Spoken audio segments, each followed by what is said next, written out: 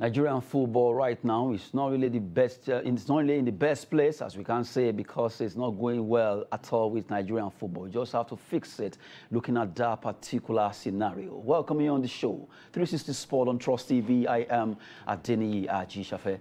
Joining me to talk sport this hour is Olawale Peters. Good to have you. It's my pleasure being back, Adeni.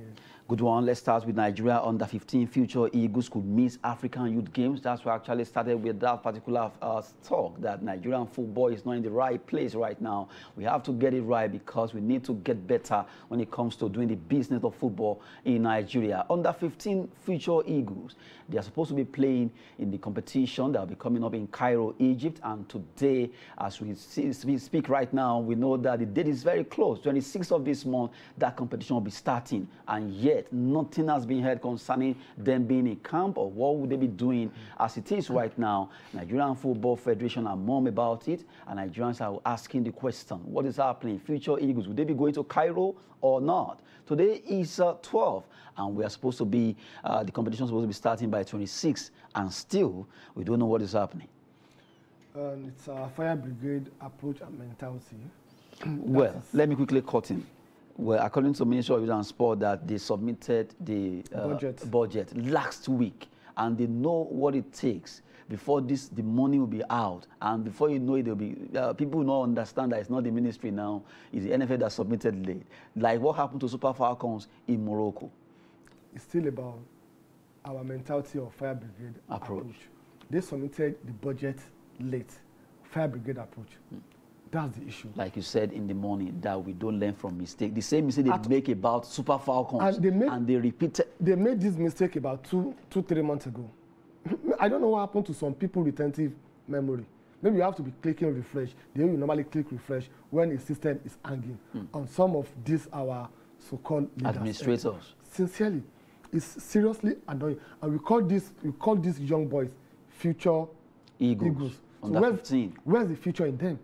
By now, like you rightly said, they're supposed to be in camp. If you look at their the opponents that they'll be playing against, probably by now, not even probably, I'm sure most of them will be in a camp. Already, so maybe some of them are even starting to arrive Cairo. To arrive Cairo, to get acclimatized. Most of these players, most of these young boys, they've never been outside this country before. Some of them have never even entered a flight before in their life. So entering a flight and getting that, it can take them 2 or 3 days to get used to, okay, I'm back or I'm alive. That's the reality. Some of them have not tasted any other dishes apart from our Nigerian food. They will go to that place, they will give them something that they are not used to. These are the factors that affect players' performance. And we are talking about under 15. How much is the budget? So why is it that we normally do things that I will ask myself that, do we really need all these people to be managing our football in this country? Now, don't let us blame the NFL. They have their own fault. You know, anything that has to do with NFL, just forget about it. It's just more like a failure. That's the truth. Now, the ministry themselves, they knew that a particular competition is going to take place so time. And you know the mentality of the NFF. Who's supposed to remind them that, bros, we've not seen this from you. Why are they also waiting until this dying minute? Maybe I should be their scribe here. What if they remind them and they say, oh, don't worry, sir, we are bringing it. I doubt if that is the situation, because if that is the situation... And decide to stay back. Yes.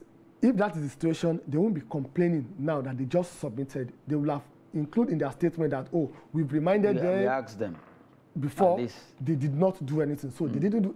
What is the difference between the people at the ministry and the NFF? What's the difference? There's no difference between them. That's the truth. Until we restructure both the ministry and the NFF, we continue to have this issue. The competition we are going for, it is not last month. It's this same August. It's not last month that we are aware we'll be representing. Of course. It has been shifted about 3 times. 3 times. So that means we're supposed to have a budget submitted long time ago. Now, the money will go to the ministry. before the ministry will open the file, they will send it to the president for approval. So once it is approved, it will go to Ministry of Finance or Ministry of Finance. For Ministry of Finance, they will now send it to the CBN. The CBN will now ask for their account details. They now say they want to take money from the TSA. They now look at it that, there's no money in the TSA account. So let's wait for another. Why are we doing this? And we have been calling on the government. If they cannot do this, they have people that are ready to sponsor. I'm very sure, just like a Minister of Youth and Sport, he has done very well, sincerely, but the rot, especially in NFF, it's too much for him. Something must be done. It's really too much for him to clean up at a time. So what am I saying is, the same way that we have the Adopt an Athlete initiative, we have the Adopt a Pitch initiative. Let's have Adopt our national team initiative. So that at least maybe somebody Let's have someone that can take care of, okay, for the Super Eagles, for the Falcon, for the Falconet, you can even have for the 4 people teaming up. Just like we have someone taking care of Alhaji Dangote, taking care of Abuja Stadium, and we have Adebutu taking care of Lagos also. Let's have that also, so that we can reduce some of this burden, because we can't leave government alone to do this. But because of the corruption and because of what some of these NFF officials they are getting. Now, let's take for example now, if you, Adeni Ajichafe, you said you want to adopt the under 15. So that means you be the one to take care of their flight, feeding and accommodation, so everything. Whatever you are giving to them will go directly to those boys. Yes. Nothing will pass through the NFF. Of course. Will they allow that? So that is where we have some of the problem. But I think if you start doing that, let's even start from the under 15, from the under 17, from the under 20, that the expensive. How much is the flight, Egypt Air, from Air to Cairo? For how many of them? 2 and 4. We have well-meaning Nigerians that can afford. That they are ready to do that. I think the Minister of Youth and Sport should look into this also, adopt a national team. Let's see some people that will come out, because this is very embarrassing. These boys, I'm very sure, we watched their game that they played recently at Renan. Yes. We saw how talented, how good these boys are. And these are the future. Because it's from this under 15 that will get 17, 20, even from under 17, they can start playing for the Super Eagles. Of course. They can start doing that. But when you are killing their future by not doing the right thing, I think it is very, very embarrassing. I'm sure the boys will not disappoint us, but we need to do the right thing. The time is just too close for them. And I think it's high time we begin to go back to the style we normally used before, where you pick even secondary school students to play. I still remember Unduka Ugbade, Daniel Amokachi, all these guys were picked while they were still very young, and they play for Nigeria.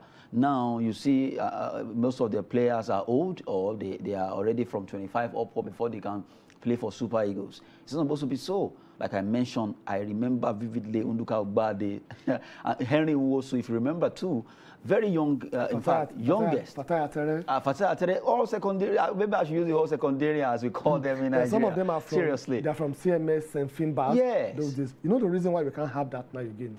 Because our school curriculum has been altered. You know, there's a value chain that works together. In those days, I recall vividly that I used to play the Principal's Cup. That all secondary school, they will compete and see who is good. It is from there that you pick the best. We used to have Nuga games, used to be pronounced more than this. We have the likes of Sheyola Vijano. We have the likes of Vincent Enyama. They all came from Nuga games. We have Nipoga. If you still have all this competition. There is even one for College of Education games. We have it for all the tertiary institutions, both monotechnic, polytechnic, universities, as for the secondary school. So from there, you can assemble a good 22 or 23 or 30 players that they are within that age. That is why we have the likes of Kanu Nwankwo that achieved what he achieved. We have the likes of Victor Ekpeba that achieved what he achieved because we caught them very young. Not those that they only come 2-3 years. Jonathan Akpobori, where is he today? He wants to contest for NFF president. NFF. So we have most of them, as in how many years did they play for the Super Eagles? So that's why you continue hearing the likes of Cristiano Ronaldo, Lionel Messi. You continue hearing their name. We'll be hearing their... Now, Messi, he played under 20 Junior World Cup with Di Maria. And they play against Nigeria. Where are all the Nigerians? The set of players, even Joseph Yobo and all of them. Where are all of them today? How many are still playing ball? Angel Di Maria has gone to Juventus. Messi is still with PSG. You think how many of Nigerian players that played with them, they are still playing football today? It's because of what we do. Let's even, okay, look at the set of the same Mikel Obi, Tai all of them that played together at that time in that World Cup. Don't let us talk about Tai. So I think until we go to that route, we go to that grassroots, like we said in the morning, look at that the young lad, the young girl that won 5. Yes, Avanigua. That her dream is to be the world champion, to go to the Olympic, and look at what she's doing at this young age of 11 years. The just concluded Commonwealth and the last Olympic, we have an athlete of 13, 15 years that represented their country. Nigeria, 15 years. How? We don't have it. And this is how we're supposed to start from. That is why if you go to Olympic 2024, whatever happens, even if it's for the experience, let her just pick. If it's for the exposure, let her pick from there. The next 4 years, you'll be surprised. She'll just, all the medals, she'll clear everything. We should have that in place. If we don't have that in place, we'll continue to lament. This under 15 future Eagles, what the federal government, what the NFF and the Ministry of Youth and Sports, what they are doing to them is seriously, seriously unfair. Maybe we'll call on well-meaning Nigerians, those that can bail them out from this their precarious situation, because they need to really showcase their talents to the world. And if they didn't take this opportunity, how are they going to do that one? We call on them to try and please step in. We just hope that something can be done concerning this, because right now, this event will be starting by 26th of August, and we are still waiting to hear from what's going to happen concerning that. Although we wait to see if they'll be able to make that trip to Cairo, Egypt, where the African Youth Games will be coming up, and they will be able to compete in that particular competition. Future Eagles of Nigeria, under 15 boys that play for Nigeria there. Now, matches will be coming up on Friday. Matches will be coming up. Let's quickly look at those fixtures in La Liga, Bundesliga, and also French Ligue 1. Osasuna will be at home against Sevilla. That's a match to watch. Freiburg against Borussia Dortmund, another big one there. Freiburg, they are back, and they want to do something big against Borussia Dortmund. Lille, former champions of France, now they'll be playing against Moses Simon team. That's Nantes. Nantes is actually they did well last season also. Now they want to face Lille. This is possible for Moses Simon to be scoring today. Those are the matches that will be coming up in La Liga, Bundesliga, and also French Ligue 1. It's good to see the football season back and alive this time around. And let's see what will happen. The opening day of Premier League, we saw what happened. And today also, let's see what will happen. The opening day of La Liga. Yes, let's see what will happen between the just returning on the Bundesliga. Let's see what they will do. Probably they are going to shock the Borussia Dortmund, maybe going for a draw, or to make a statement that, oh, we are back, just like Fulham did against Liverpool by playing 2-2. I didn't expect them to get 2-2. In fact, it was outright win for everybody looking at that game that Liverpool beat Fulham. Well, I don't see it that way, because Liverpool, they are late starters. They are always late starters, and the fact that they drew their first match doesn't mean we should write them off. No, I'm talking about Fulham, that I wasn't expecting them to even play 2-2. I expected Liverpool to win them. You see, when you have a team just coming from relegation to the first tier, the first 3, 4, 5 matches, they are not playing their game. They are playing Pierre. Exactly. Arrival they are like, we've arrived. Everybody is looking at us with the big boys. So the first 5 matches, you see what they will do. Anybody that meets them, it will be difficult for them to crack. Because they'll go for either of the two. Either they win or they draw. But for you to win them, it will be very, very difficult. That happens in all the leagues. Probably that will happen in German league also. Then for the Lille and Nantes also, it will be a very interesting to watch between both of them, and they know themselves very well. They've been in the same league for years, so it will be an interesting one. Then for Osasuna and Sevilla, it's still close to call. Sevilla, they're a very good team, but Osasuna, we know them very well. They are spoiler. They are really spoiler. Ask Barcelona, they will tell you. They are the bright team from England. They are the bright team from England. They are the stubborn team from La Liga. So it's going to be an interesting match to watch tonight. Now, while we're actually talking about it, let's digress a bit. Looking at the fact that La Liga is starting today, and the club called Barcelona that plays at Nou Camp, let me make it official, that as it is, they are running around to get some players registered, and if they don't do this between today and tomorrow, there will be trouble. In fact, today, because now Rafinha, Lewandowski, some other players that they got, they need to make them stay. They need to register them. And from the way it is, there are players that need to be shipped out, like De Jong, Aubameyang, Depay, Memphis Depay, all of them. And right now, the list, they have the list there. They have the one that they are yet to go. They are even saying, I'm not leaving until you pay my big issue. No issue. Barcelona, they know what they are doing. I've said this they will get it done. And I will ask again. We need to investigate. Know how they got the money. Where are they getting all this money that they refused to play Frank de Jong about $15 million? After all, they said they don't have money. Then, but you are supporting them before. Though. I'm supporting them. Why are you not saying that they said they don't have money? No, according to... Who is sponsoring them? From they where? saw some right. Like I used to say. They saw some... Which right?